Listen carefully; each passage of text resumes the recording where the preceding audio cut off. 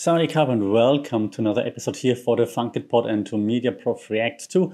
And you can already see it from my face that I'm not too excited today because, well, yeah, I kind of have to react to the Titan Submarine, right? So Media Prof reacts to the Titan Submarine. And I'm not reacting to the disaster that happened, okay? So I'm not bashing the people. I'm not bashing the CEO. I'm not bashing whoever would deserve bashing. Not making fun of anyone. Well, actually, that's a lie. I'm gonna bash because I'm bashing the news media.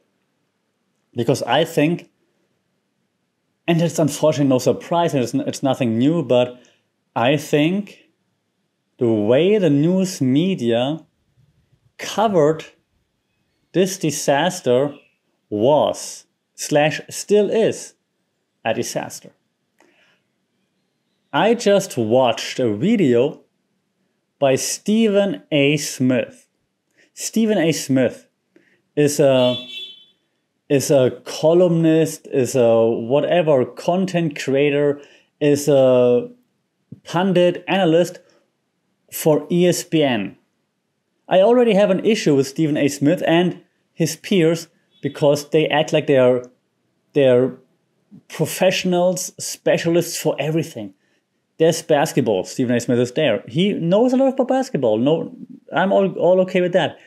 He talks about football. He talks about UFC, mixed martial arts. He talks he's like, we should believe that he's like this super professional, well-known guru on everything. First problem. And now he just made a video about the Titan submarine, talking about what happened and blah, blah. And yes, I realize that I'm creating a video now on this topic too, but hey, I'm bashing people like Stephen A. Smith. So, and Stephen A. Smith is not my main issue, it's just an example. My main issue, of course, lies with CNN, NBC, Fox, you name it, okay? All the media outlets. And none is better than the other. They're all the same. They're all terrible. They all do the same thing. And we see that all the time when it happens with disasters. And quite frankly, media outlets, and I hate to say it, they were happy that this happened because, yeah, we just had those 24 hours in Russia where we're like, oh, what's happening?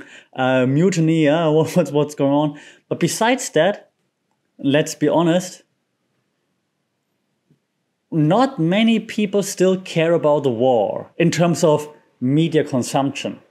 Yes, we want the war to be over and so on, yes. But I mean, in terms of media consumption, it's not getting the clicks anymore, the views anymore that you want. So you are happy that there is something else happening that people all can get behind. Now, the outcome isn't what we wanted, but you still get all the clicks and the views. And I mean, look at what those media companies, what length they're going to keep the news cycle going. Now it's like, oh, the son who died, he wanted to break the Guinness World Record on the Rubik's Cube. That's why he took a Rubik's Cube. I wonder if he still got to break the record. What kind of news story is that? And I literally read this story this morning. So you see to which length they go just to keep the cycle going.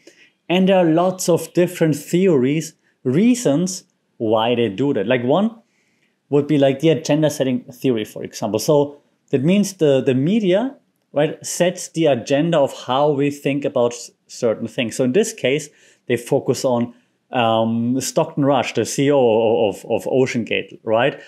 They focus on like that, how it was built, that submarine, that it could never work and it wasn't tested enough and so on.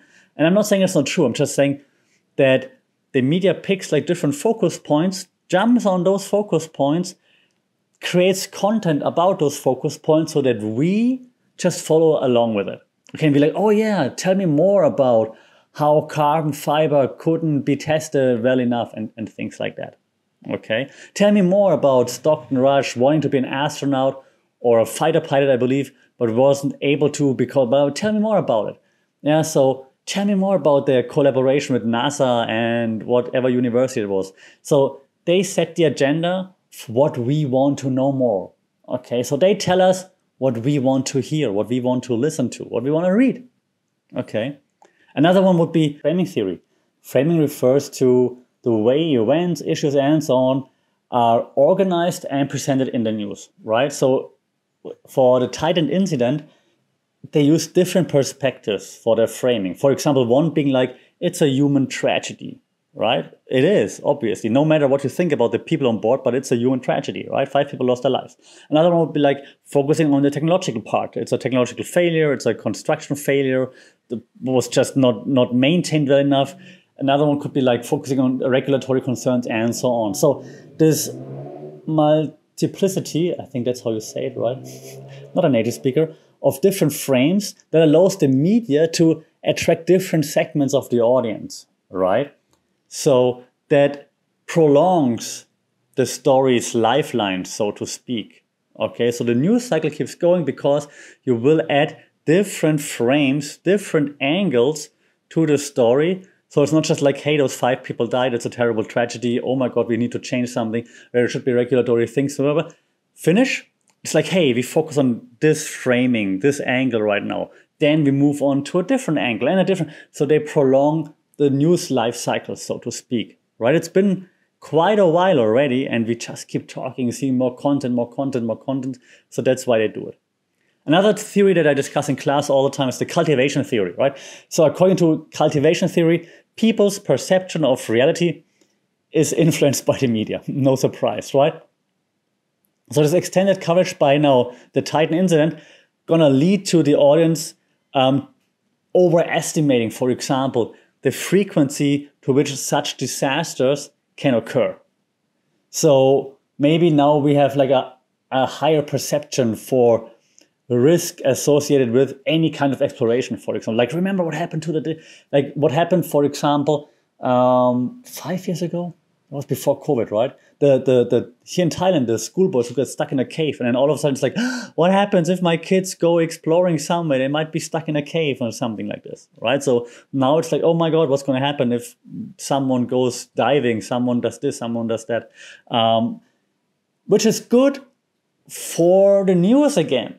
The news outlets are going to be like, yes, we can run with way more stories. Like, hey, this person is doing like a deep sea dive. Remember what happened to the Titan? Hey, this person is trying to create like some submarine or some whatever, a new kind of plane. But remember what happened when they used carbon fiber in the Titan?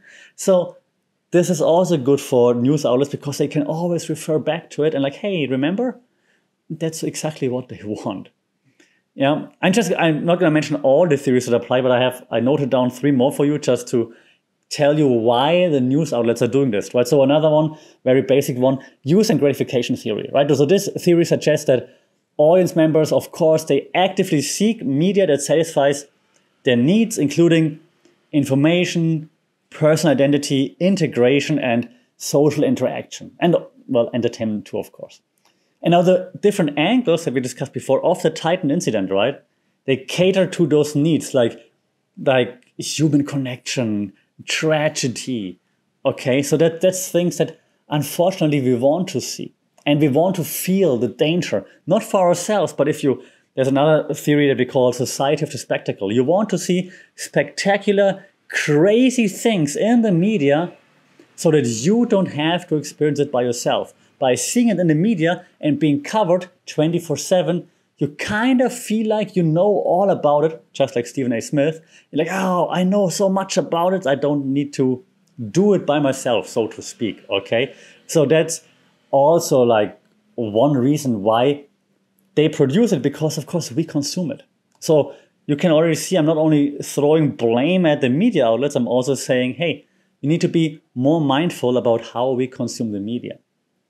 I've got 2 more for you that you might not have seen coming. One of is, and I like it just because of the name, the spiral of silence theory.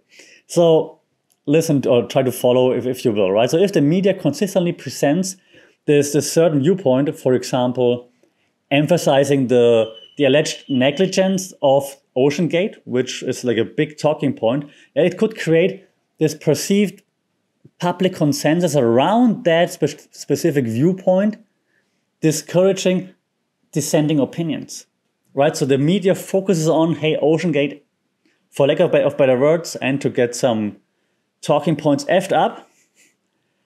Everybody else is now like, oh yeah, they did F. I'm not gonna say anything else. I'm not gonna argue that. Okay. So that's the theory. And I think that's also like one thing that we see, of course, a lot in all types of media content, be that political and so on, but now especially, of course, with the Titan, media outlets focus on one point, drive that point home, and looking for experts to agree with them, for example. Okay. Lastly, I think that also the political economy theory, actually, like the parts of those also fit in there. Like in this case, for example, you look at how economic structures and power relations, influence media content. And so news outlets might cover the Titan incident because it attracts attention, of course, which in turn increases revenue. So right now, the Titan incident is like the biggest thing happening in the world besides the war. And the war is like, we don't care anymore. There are also lots of theories about this. If you see like war coverage 24/7, for example, for a prolonged time, you're like, yeah, I'm just used to it now. It's not real for me anymore. There's also a theory that explains that. More on this maybe in a war video. But so the news cycles were happy that something new happened, as I mentioned in the beginning of this video. And so this leads to more clicks, more views, more reads, more advertising, and hence this economical theory makes sense here because, well, as long as it makes money, if it bleeds, it leads, and that's unfortunately always true. It's still true. And that's probably the only principle that any of those media outlets go by. And see, my problem is, well, do I fault like things like Huffington Post for that? Not as much as I fault the New York Times or CNN or something for it, because they want to be real news outlets, right? They're clearly not anymore, because they're clearly also only in it for the money, which again makes sense because so many people work for them. So it's a vicious circle. But if you're saying you're an unbiased news source, you should act like that and not jump on the bandwagon and just beat the horse, and I want to say, but I mean, everyone's dead. So just don't do it. Ethics are apparently only something we teach at university and no one else takes it serious anymore. So that's my take on like the coverage of the Titan sub disaster. Let me know what you think. Do you think I'm exaggerating? Do you think, hey man, we want to see all the content all the time? Because like I said, I can't see it anymore. I think it's really too much. Like, let them rest in peace. Give the family some peace. And just stop it with all this, tragedy indulging content creation, because it's not news reporting anymore. It's just pure content creation for lead's sake. That's it. Let me know what you think. You're agreeing? If you disagree, I delete your comment. No, I'm kidding. If you agree, do you disagree? Let me know. Like, share, subscribe for more media bashing coming soon. Or maybe just follow also my podcast, audio-only podcast now. I'm on Mindful Media and Communications. If you want to listen to that, that would be cool. Until then, stay safe, take care. Tell Stephen A. Smith what you think about him. Until then, Sawadee Cup.